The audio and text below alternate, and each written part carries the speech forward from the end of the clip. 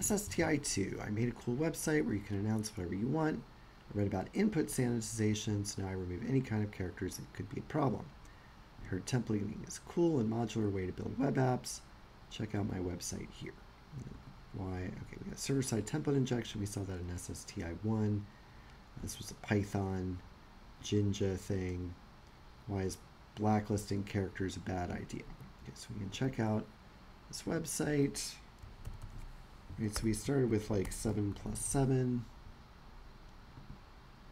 That's 14. If we put in like 0.0,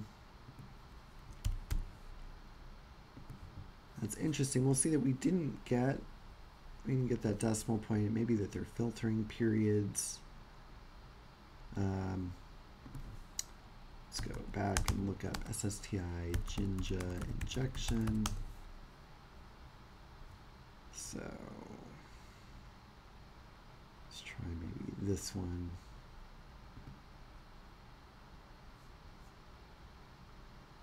No.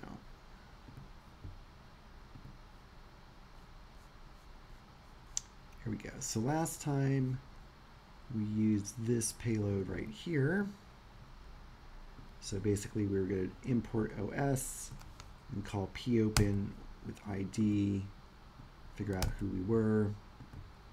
So there's that stop trying to break me. So now instead of just filtering out, they're being a bit more active. So this article talks about things they might be trying to filter on. We already saw something weird about the period. We got underscore, square brackets, join. So they have this right here we can try. This gets rid of those. It uses this pipe character with adder to get the periods. That 5F is underscore, so we're not worried about underscores. Yeah, so they've walked through there. All right, so let's just throw that injection in here.